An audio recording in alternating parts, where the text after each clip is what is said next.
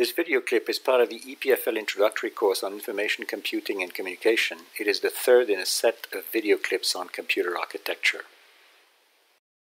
Given the assembler language defined in the first video clip and the von Neumann architecture defined in the second one of this series, the present video clip bridges the gap between them by explaining how assembler language instructions can be encoded as binary numbers that computers are able to decode and understand as they would any number or other piece of binary information.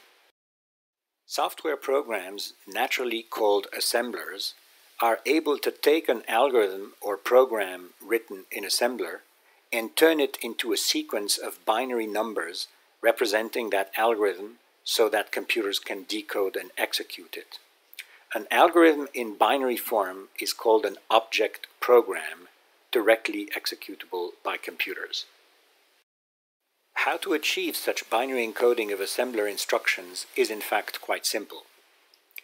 Most assembly languages have fewer than 256 different instructions, so that 8 bits are quite sufficient to assign a different binary code to each instruction.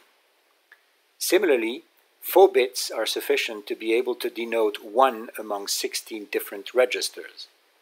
Since the largest instructions refer to 2 operand registers and 1 result register, this requires 3 times 4 bits, in other words 12 bits.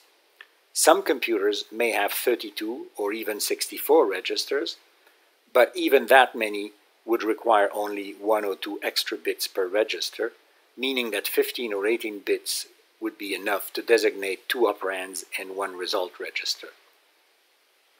All the above still leaves enough free bits to encode numbers to be loaded into registers. In summary, 32 or 64 bits are plenty enough to fully identify 1 among hundreds of instructions, together with its target result register and its operands, whether they be registers or given numbers. Thus, for instance, a binary number such as shown on this slide, which is the decimal number equivalent 305,336,320, is a possible encoding for the instruction add into R3 the sum of R3 and R1. The original assembler program can thus be encoded and would be translated into the binary object program shown on the right side of this slide.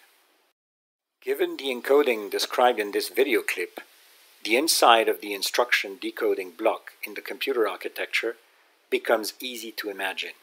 It merely takes the bits of each instruction as it comes out of the instruction memory and distributes them to the proper target unit, register bank, arithmetic unit, instruction pointer, and its associated switch.